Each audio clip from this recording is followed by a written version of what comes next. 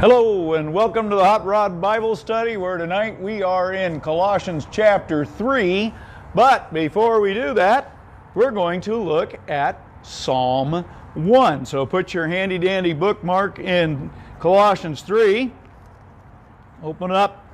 You already placed in handy dandy bookmark, mine, Psalm 1, where it says, "Blessed is the man who walks not in the counsel of the ungodly, nor stands in the path of sinners, nor sits in the seat of the scornful. But his delight is in the law of the Lord, and his law he meditates, and day and night. He shall be like a tree planted by the rivers of water, that brings forth its fruit in season, whose leaf also shall not wither, and whatever he does shall prosper. The ungodly are not so, but are like chaff, which the wind drives away. Therefore the ungodly shall not stand in the judgment, nor sinners in the congregation of the righteous. For the Lord knows the way of the righteous, but the way of the ungodly shall perish." Thought that's somewhat pertinent for our time right now, that blessed is the man who walks not in the counsel of the ungodly.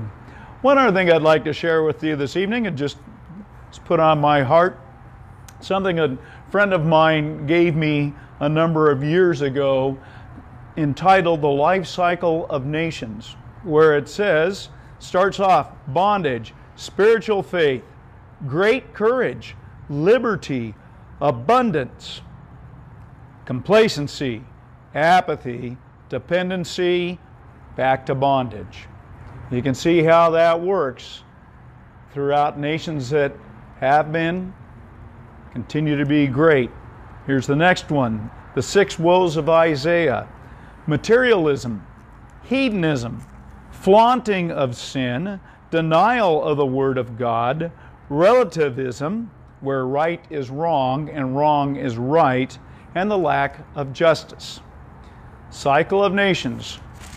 We need to continue to be in prayer that our nation isn't going through those latter cycles.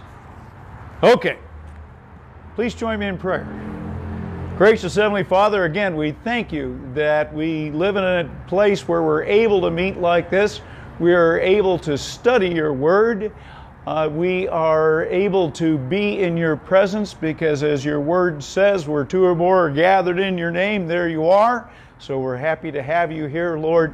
Pray that you do send your Holy Spirit upon us, that you open our hearts and minds to your word, and that you keep me out of the way. And I pray this in Jesus' most holy name. Amen. Okay, Colossians 3. Again, this is a letter that our hero Paul wrote to the church in Colossae, where there's some goofy stuff going on that he was trying to keep them from doing, trying to keep them from heading off into Gnosticism, trying to keep them from being Judaizers where you have to follow so many laws, but also encouraging them in their faith.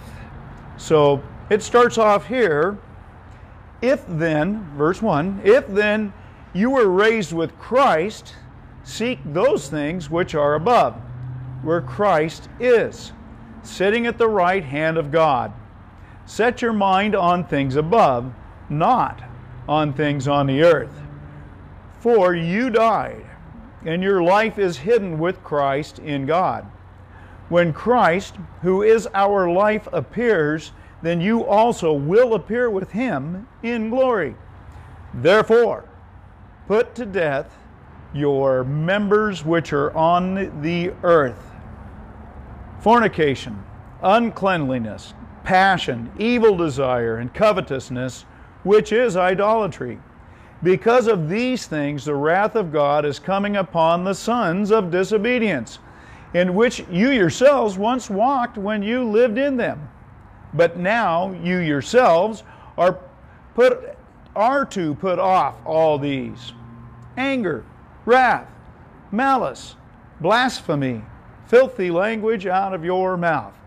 Do not lie to one another, since you have put off the old man with his deeds, and have put on the new man, who is renewed in knowledge according to the image of him who created him, where there is neither Jew nor Greek, circumcised nor uncircumcised, barbarian, Scythian, slave, nor free, but Christ is all in all. Therefore, as the elect of God, holy and beloved, put on tender mercies, kindness, humility, meekness, long-suffering, bearing with one another, and forgiving one another. If anyone has a complaint against another, even as Christ forgave you, so you also must do. But above all these things, put on love, which is the bond of perfection. And let the peace of God rule in your hearts, to which you were called in one body. And be thankful. Let the word of Christ dwell in you richly, in all wisdom, teaching and admonishing one another in psalms and hymns and spiritual songs, singing with grace in your hearts to the Lord. And whatever you do in word or deed, do all in the name of the Lord Jesus, giving thanks to God the Father through him. Wives, submit to your own husbands as it is fitting in the Lord. Husbands, love your wives and do not be bitter toward them. Children, obey your parents in all things, for this is well-pleasing to the Lord. Fathers, do not provoke your children, lest they become discouraged. Bondservants, obey in all things your masters according to the flesh, not with eye service as men pleasers, but in sincerity of heart, fearing God. And whatever you do, do it heartily, as to the Lord, not to men, knowing that from the Lord you will receive the reward of inheritance. For you serve the Lord Christ. But he who does wrong will be repaid for what he has done, and there is no partiality. That's where we're going to stop. We're going to look to see what's going on here. Verse 1. If then you were raised with Christ, seek those things which are above where Christ is. Okay, if you're raised with Christ, what did the risen Christ do? First thing he did is he got out of the tomb. So what does that mean for us? Well, that means all that junk from your history, all the stuff that you have done, don't stay in that stuff. Get out of that tomb. Put that behind you. Another thing he did is he spent the rest of his life on earth in ministry. That's for us. Gee, does that mean I think everybody should be leading Bible study or preaching on the street corner or knocking on doors? No. What ministry is serving God. How do you serve God? Well, most of the time through just regular day stuff. People need to know that you're a Christian. As they say, they'll know we are Christians by our love. If we show people disdain or hate or whatever, we're not showing Christian love. It's a big responsibility, but that's what we're called to do. And the other thing that Jesus did his last days on earth was he looked forward to being in heaven. Boy, that's something that we can do. I think that's something that we ought to be doing daily, is seeking the Lord and looking forward to being in heaven. And it says, seek those things which are above, not the carnal things that we have here on earth. Some of those in false religions expect you to do that, to seek the carnal things, such as being good and earning your way in. Doesn't work. Nothing wrong with being good, but being good for the purpose of salvation, you ain't never going to get there. Salvation is through Jesus and him alone. Again, seek those things which are above, where Christ is, sitting at the right hand of God. Guess what? We're going back to the book of Psalms one more time. Book of Psalms, I'm looking at Psalm 110, where it says, "The Lord said to my Lord, sit at my right hand, till I make your enemies your footstool. The Lord shall send the rod of your strength out of Zion. Rule in the midst of your enemies. Your people shall be volunteers in the day of your power, in the beauties of holiness from the womb of the morning. You have the dew of your youth. The Lord has sworn and will not relent. You are a priest forever, according to the order of Melchizedek. The Lord is your right hand. He shall execute kings in the days of his wrath. He shall judge among the nations. He shall fill the places with dead bodies. He shall execute the heads of many countries. Are we doing all right? My producer director had to check things out. It looks like we're still going okay. All right. He shall drink of the brook of the wayside, by the wayside. Therefore, he shall lift up the head. This is an interesting verse. He shall drink of the brook of the wayside. That's showing Christ's humiliation. What happened during Passion Week? Well, what happened? Okay, he was imprisoned. He had people yelling at him, crucify him. He had people beating him. They had people blindfolding him, spitting on him and beating him and say, prophesy who did it. Everything there was, and then he went willingly to the cross, the ultimate humiliation. He was humiliated. But therefore he shall lift up the head. That goes on to the exaltation of Christ, where here he is, he's risen from the dead, and he is exalted to the right hand of God the Father. Okay, there we are. Verse 2. Boy, we're getting all the way to verse 2. Set your mind on things above, not things on the earth. Reverend Clark says this: love heavenly things and study them.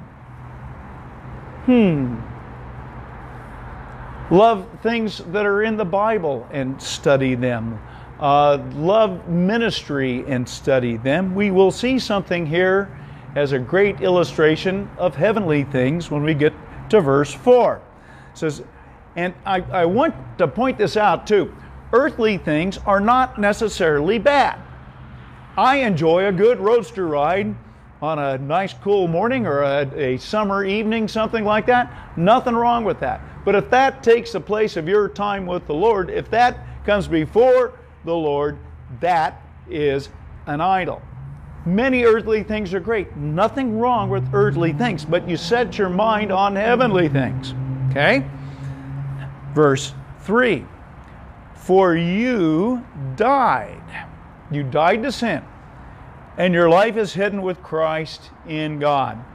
Verse 4. When Christ, who is our life, appears, then you will also appear with him in glory. This is a heavenly thing, appearing with Christ in glory. So seek those things, study those things. Number one, be in the Word. Not just on Sunday morning or Thursday night or Tuesday night or whatever. Be in the Word daily. And I don't mean that you have to spend 3 hours daily doing it. Man, there's some guys that do that and they're very knowledgeable, and more power to them. I think it's great. But that isn't required. Actually, what's required? Knowing Jesus as your Savior. Why do we study His Word? So we can be more like Him. Verse 5.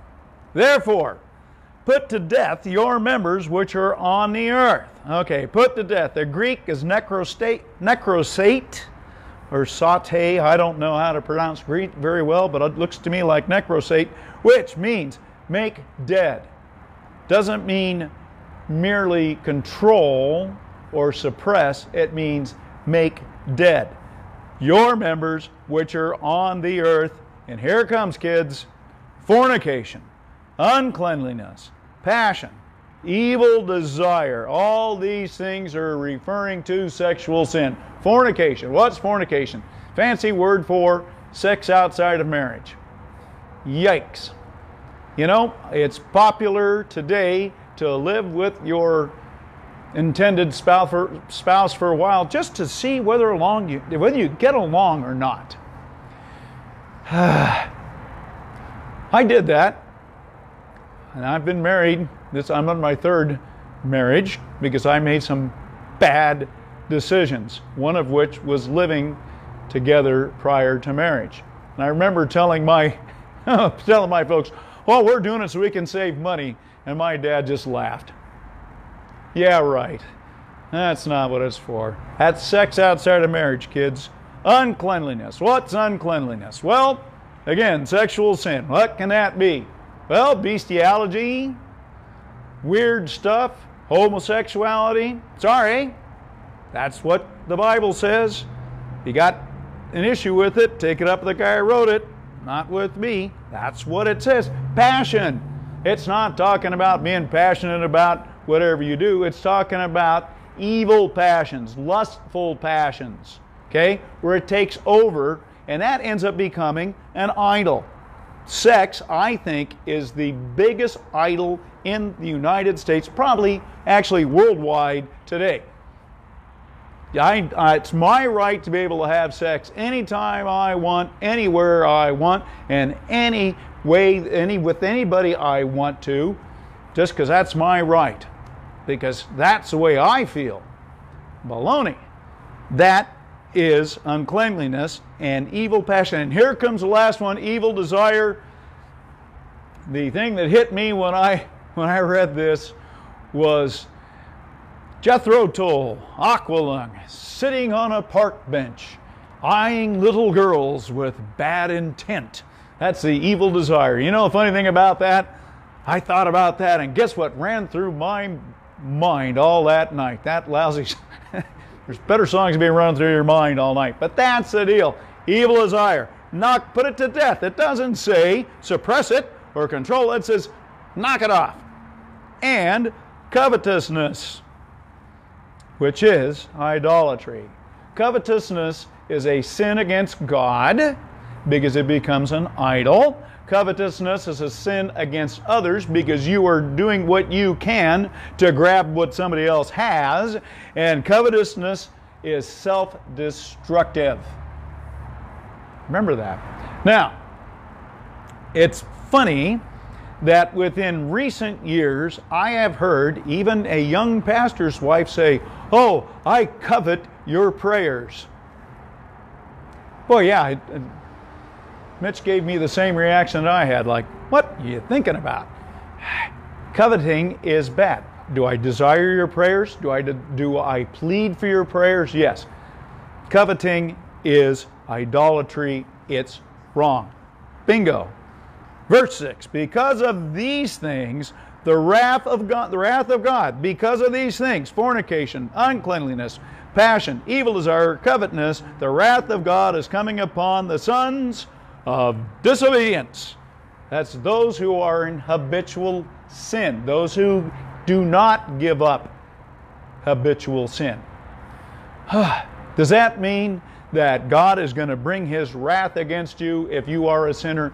No. He loves us so much, us sinners so much, that He sent His Son to pay the price for our sins, what we should have paid, okay? But if we don't give up these sins, if we continue to have fornication, uncleanliness, passion, evil desire, these things, these are just a bit of it, covetousness, you know what? The wrath of God's coming on it. Again, sons of disobedience are those who are in habitual sin. Verse 7, in which you yourselves once walked when you lived in them. Yep, that's right. We all have had habitual sin in our lives. And I have to go along with my hero Paul here, where he says, "Oh, what a wretched man I am, the chief of sinners I am." If you don't recognize that you're a sinner, you need to take a look inside a little bit better. Verse 8, but now you yourselves are to put off these things. Put off all these things. It's like throwing away clothing that doesn't fit anymore. Put it off. You know, here it is. You know, there are times when that favorite shirt of yours that's 20 years old doesn't fit anymore. It ought to get thrown away. Okay, this is what they're trying to, this is the example. I'm not saying that's the deal, but it's like throwing away old clothes that don't fit. You put these things off: anger, wrath, malice, blasphemy, filthy language out of your mouth. Ruh-roh. If you're like me and you lose your temper, there are times that filthy language comes out of your mouth. It is not something that I like about myself. In recent years or months, probably more like it, I've taken to saying rats, which seems to work out really well. But then I fall into my old ways and say things I really shouldn't. And it doesn't just start when you're an old guy. It starts when you're a kid. I can remember calling my brother, who's 8 years older than me, a dirty name. And it's kind of funny. My granddad used to say, well, I'll be a dirty name. And I picked that up. But that isn't what I said. I didn't say you're a dirty name. I said something that I shouldn't have. And he says, I'm telling Mom and Dad, because he was babysitting us, I'm telling Mom and Dad.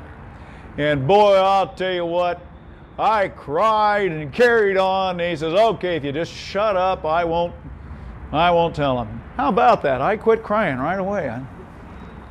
Little kids, you are born in sin, and in sin did your mother conceive you.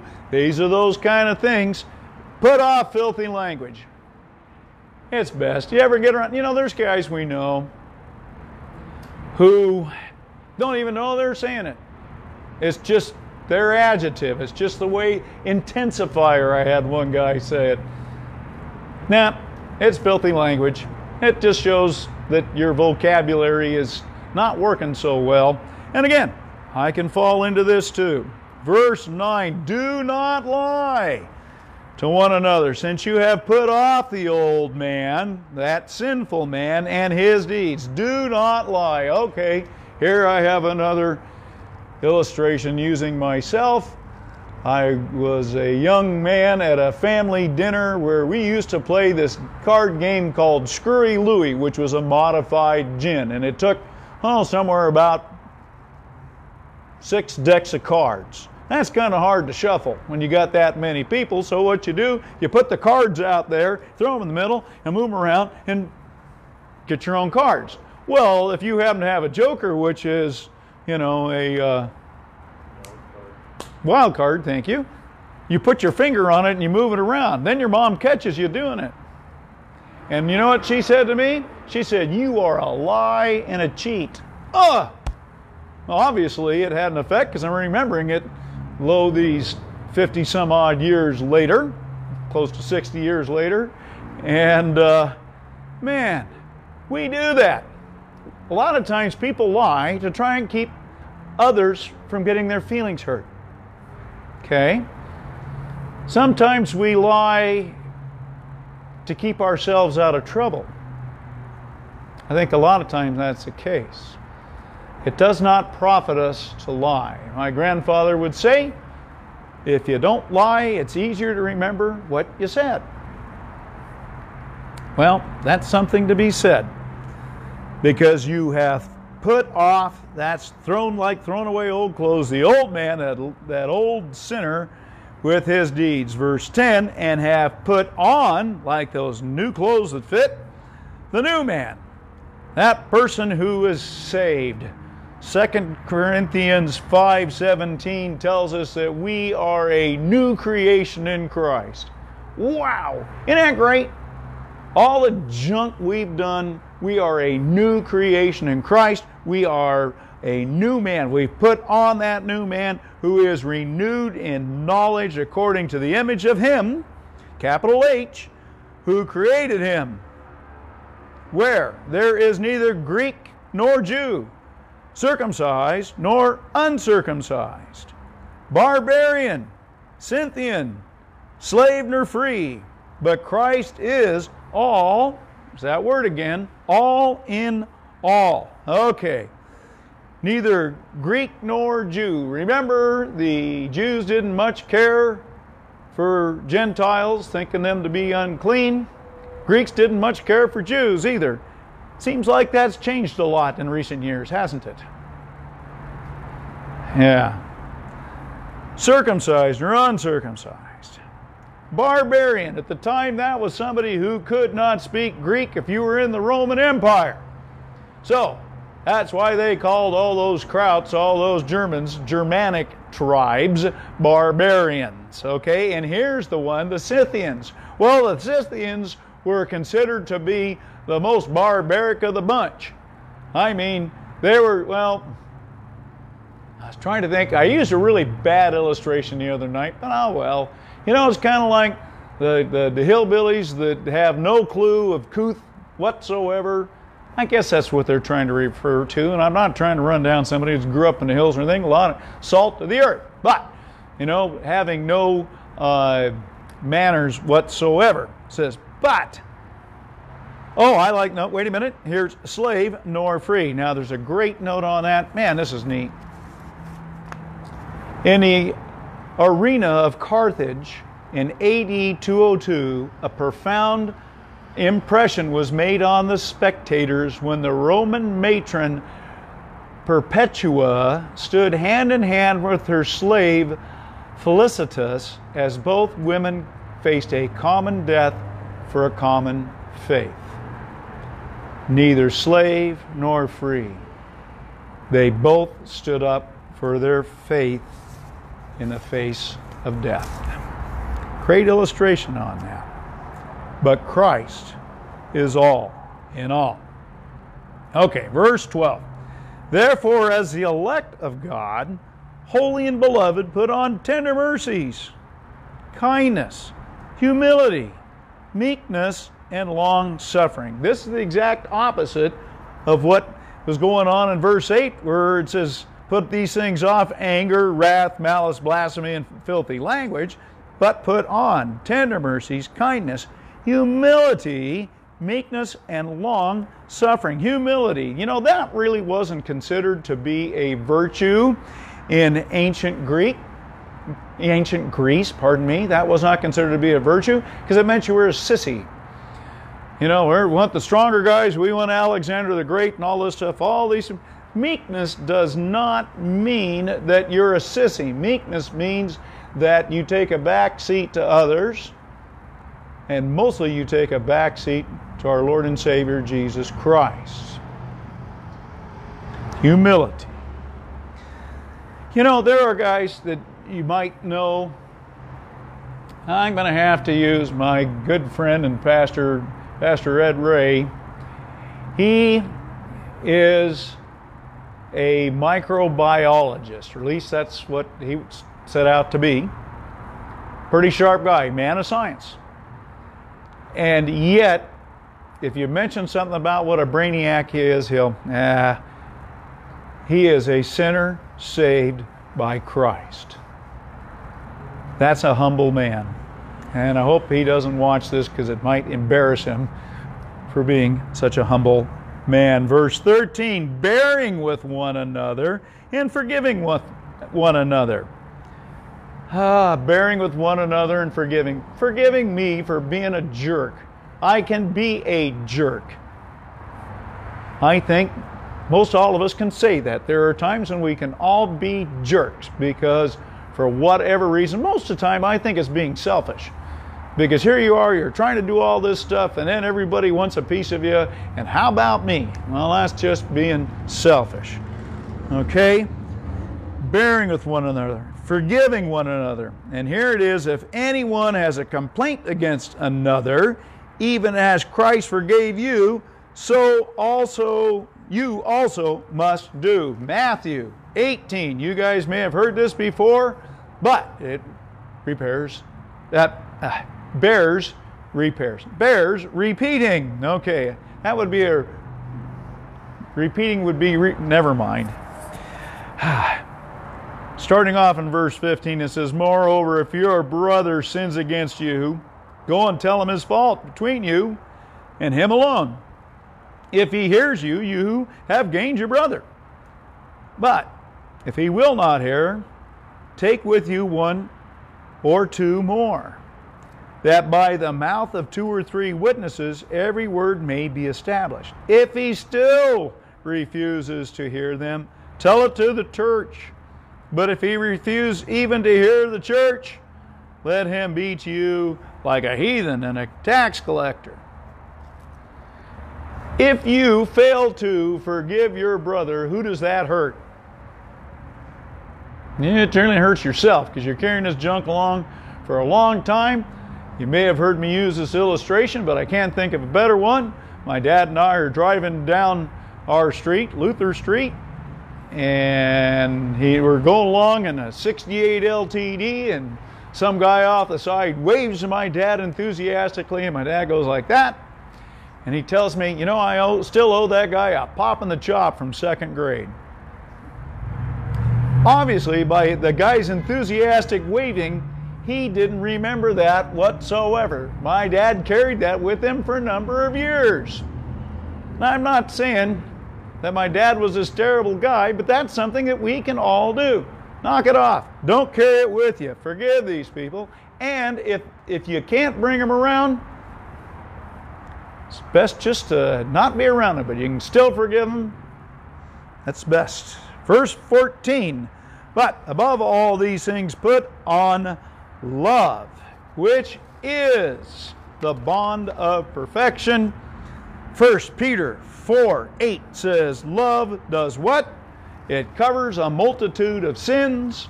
My good friend Rod Bauman, the body man, said one time at a Bible study, he knew he had the answer right because he wrote down, Bondo covers a multitude of sins. And I hope he gets to watch this. That was a lot of fun. Love covers a multitude of sins. Verse 15. And let the peace of God rule in your hearts, to which you also were called in one body, and be thankful. That peace of God, that what? Surpasses all understanding. That peace that comes over you that you didn't earn, you can't do anything for, it's the peace of God. Surpasses all understanding, and be thankful for it. Verse 16, let the word of Christ dwell in you richly in all wisdom, teaching and admonishing one another. Okay, that's Shekinah is the Hebrew word for dwell, which is a divine presence. Let that divine presence of God dwell in you richly, teaching and admonishing one another in psalms and hymns and spiritual songs, singing with grace in your hearts to the Lord. Those are various ways, psalms, hymns, spiritual songs, singing with grace in your hearts. Those are various ways that God delights in worship. Now, I'll tell you what, there are times when in worship I can't get all the way through the song because it's moving so much that I get choked up. Of course, then again, that's not so tough. I'm a crybaby. I'm not a sissy, but I am a crybaby. We had this one time in a church I was involved with a number of years ago, that we would do what is called a Tenebrae service, which is the words of Christ on Good Friday, the remaining words of Christ. And at the end of this service, that would get darker and darker, progressively darker as kept reading, put out another candle, put out another candle. If you've ever attended one, I think you get what I mean. Anyway, at the end, there is to be a strepitus, which is a loud noise. And this one time we had this peal of thunder. Ooh, that really was great. And the whole church was dark. And we had this one gal who had a wonderful voice who would sing a cappella, "Were you there when they crucified my Lord?" And man, that was so moving. And we were talking about this service, which we would do every year. And Karen said, "Well, at the end of the service, it's my duty to make Willie cry." And another gal says, "Well, that's not so tough." Worship should be something that just you bury your heart with. Just your heart is out there. Okay, does that mean that there's one specific way to worship? No. I like old hymns. I like new hymns. I like really minor key stuff. I like the blues. But there's so many different ways. And please don't get stuck saying, "Well, that's not the way we do these things." Step out. Creative worship is something that's spontaneous, and that too is something that the Lord delights in. Okay, verse 17, and whatever you do, in word or deed, do all in the name of the Lord Jesus, giving thanks to God the Father through Him. Whatever. That means anything you do, whether at work, at worship, at play, at home, whatever. It says right there, whatever you do, in word or deed, do it in the name of the Lord Jesus. Here comes the tough one. Here we are on verse 18, where it says, wives, submit to your own husbands as is fitting to the Lord. Husbands, love your wives and do not be bitter toward them. Okay, we're going to go here to Ephesians 5. And this is something that always comes up at weddings, at least the weddings that I perform. And I always like this because I'll start off by saying, wives, submit to your own husbands as to the Lord. As the husband is the head of the wife, as also Christ is the head of the church, and He is the Savior of the body. Therefore, just as the church is subject to Christ, so let the wives be to their own husbands in everything. And I always stop and say, and that's where the husband always says, right there, baby, did you hear the man? That's what he says, submit to me. And the wives are looking at him saying, no way, buckaroo, ain't going to happen. But what they fail to do is go on to the next portion where it says, husbands, love your wives just as Christ also loved the church and gave Himself up for her. What does that mean? Christ died for the church. Christ died for us. So guess what's happening here is that wives are asked to submit to the authority of their husbands, and husbands are asked to give up all their authority to wives, or to die. Gee, what's tougher, giving up a little authority or dying? Depends upon how much you like authority. But that's it. That's the whole thing. Really what this means is that a marriage is 100%, not a 50-50 deal. I always like to say, if you go into thinking it's 50-50, you're going to keep track. And all of a sudden you're going to drop off to 45 and your wife's going to notice that and she says, well, this is a 50-50 deal. I'm going to only put in 40. And then you say, oh, she's only putting in 40. I'm dropping off to, before you know it, nobody's putting in anything. No, 100%. That means doing the most you can at all time. May not be easy, but that's the way God intended it. Wives, submit to your own husbands as is fitting to the Lord. Husbands, love your wives and do not be bitter toward them.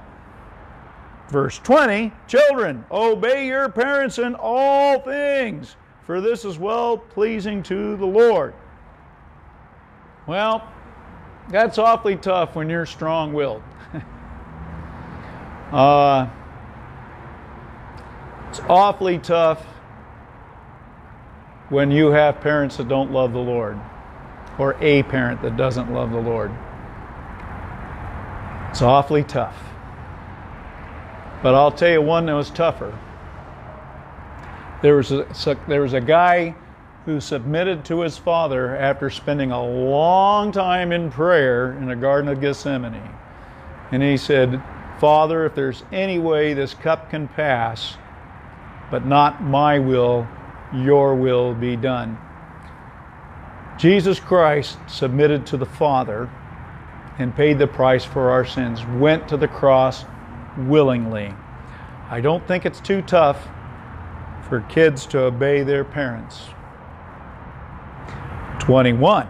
And this helps kids want to obey your parents. Fathers, do not provoke your children lest they become discouraged. You know, there's so many dads that I've seen that put down their kids. Rats. I just don't understand it. Maybe what they're trying to do is build themselves up. You know, my dad used to say that you cannot build yourself up by putting other people down, but there are fathers who will do that to their own children. I was blessed to not have a dad who did that. Now, of course, he'd go by and look at Mike and me and say, what are you boys doing? It was more to correct us. He didn't say, boy, you guys are a bunch of idiots. He'd just say, what are you doing? You know, realizing that we were kids. Don't discourage. Fathers, don't discourage your kids. 22, bondservants, which now speaks today of an employee-employer relationship. Obey in all things your masters according to the flesh, not with eye service as men pleasers, but in sincerity of heart, fearing God. That's reverencing God. Okay. Not with eye service. I keep going back that we had a young man that worked down here a number of years ago now, who was absolutely the best that I have ever seen at pretending to be busy. He didn't get a darn thing done, but every time you looked at him, man, he was just busy. It was interesting enough that the guy, my friend Sal at the back shop, Sal at the back shop said, boy, yeah, I noticed that too. Don't do it. Not with eye service as men pleasers, but in sincerity of heart, reverencing God. And whatever you do, do it heartily as to the Lord and not to men. If it's tough to do something for whomever you're working for, remember you're doing it to the Lord, and that makes it a bit on the easier side. Verse 24, knowing that from the Lord you will receive the reward of the inheritance, for you serve the Lord Christ. But he who does wrong will be repaid for what he has done, and there is no partiality. Here it is. But he who does wrong will be repaid for what he has done. When a Christian worker does poorly in his job, he should not expect special leniency from his boss, especially if his boss is a Christian. Being a Christian should do what? Make us more responsible, not less responsible. Again, so the world out there can know that we are Christians by our love. Our hero Paul here is just letting us know that it's not carnality that gets us to heaven by all the different stuff that he said don't do it anymore. It's not the character of the new man that gets us to heaven, although that's our response. He talks to us about the Christian home, wives, husbands, children. And he goes on to talk about how we ought to be when we are working for somebody else. I hope that you guys have had as much fun with this as I have. It's been really a pleasure to see what all Paul has to say for us, and we have one more episode with Paul and his letters to the Colossians next week, and then we'll be on to Thessalonians. We're going to stay in the letters of Paul for a while because, man, it's, again, not only is it corrective, but it's also encouraging. So with that, I'd like to encourage you by saying, the Lord bless you and keep you. The Lord make His face shine upon you and be gracious unto you. The Lord lift up His countenance upon you and give you His peace. Amen.